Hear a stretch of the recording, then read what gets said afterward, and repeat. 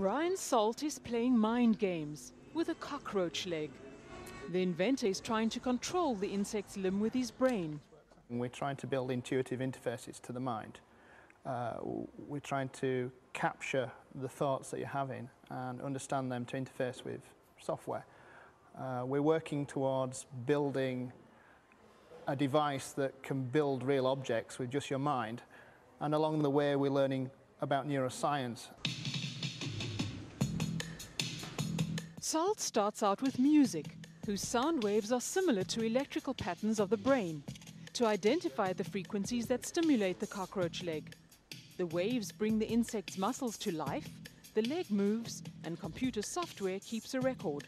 What we do with the software is we capture how the leg moves to which particular stimulus. So we have lots of different wavelengths in the music, and we can find out which one will actually stimulate it in a controlled fashion. So in this way the computer learns how to control the leg. Once that lesson is learned, Salt dons a neuro headset that reads the electrical waves being emitted by his brain. The system is trained to read his thoughts, in this case the waves created by the intention to move the roach's leg. So I captured how I'm thinking about pushing the leg, and then when the computer detects that again, it then passes that information on from what it's learned about the cockroach leg to be able to control it. So we're controlling the leg with your mind. The ultimate goal, says Salt, is to develop software that will establish a direct connection between the brain and a computer, and that is already happening.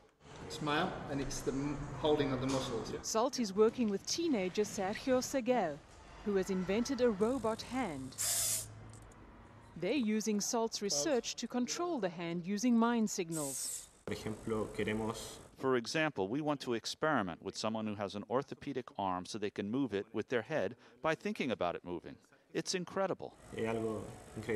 And if successful, Salt says the technology could be transformative, particularly in the field of prosthetics, forging a potentially life-changing link between mind and machine.